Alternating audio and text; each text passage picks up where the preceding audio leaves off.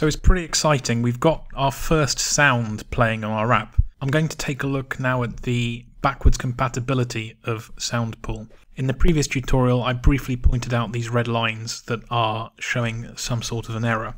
And if we look at the SoundPool documentation, you can see that the SoundPool constructor was deprecated in API level 21, and we have to use the SoundPool builder instead. Well, that's what we've been using. We've been using the SoundPool builder to create our SoundPool. So API level 21, let's take a look at the distribution of APIs. That would mean anything below the Lollipop version. But why is Android Studio helpfully pointing out that this code isn't compatible with earlier versions? Do you remember when we first started this tutorial and created the project? We decided to target a larger amount of Android versions so we could reach more users. You don't have to go back and rewatch that video. I'll show you how to check which version is the minimum version you're targeting. If you remember this Gradle scripts area, I know I said that we'll never look in there again, but there's a build script here with some definitions. And in here you can see that the minimum SDK version we were targeting was 15 and the current one is 21. So we're targeting ice cream sandwich as the minimum and we're writing for Lollipop 21. Enough of that chit chat, let's get down to some coding. So the first thing we're going to want to do is to use an if statement to check the version of Android running. Well, we can check the version running by using this if statement. If build.version.sdkint is greater than or equal to Lollipop, we can safely use the code that we've just created. I'll just cut and paste that. Otherwise, we have to use the deprecated method, and it used to be much simpler to create a SoundPool. One line of code. You can see now that the warnings of the compatibility issues have disappeared.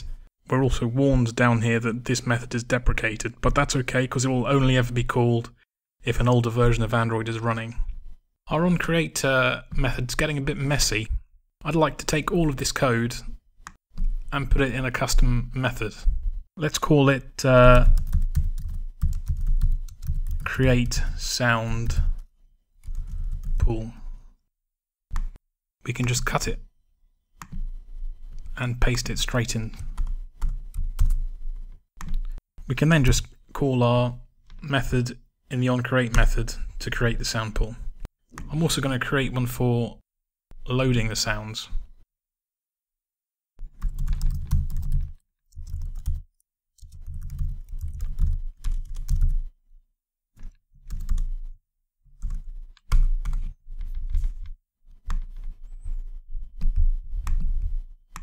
That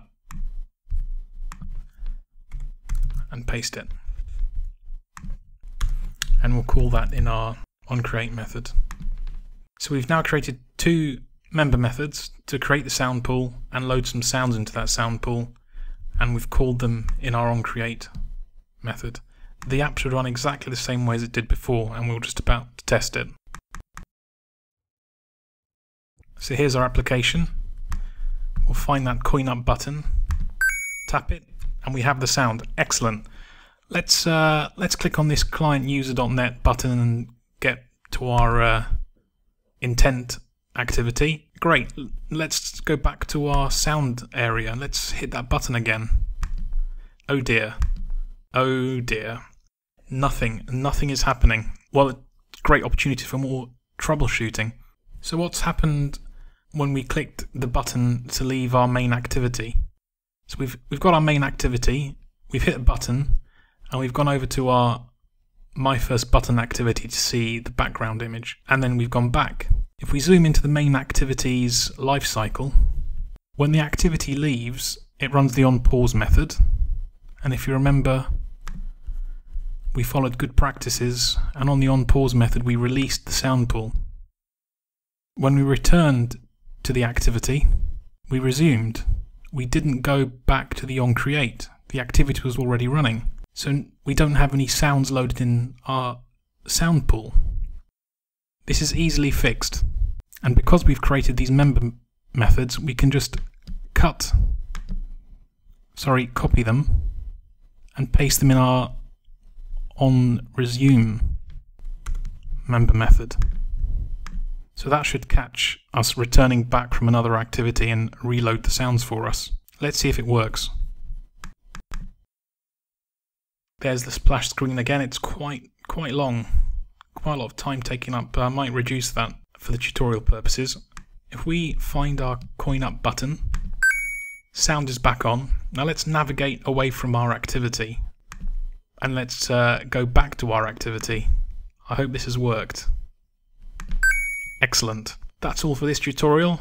Thanks for watching.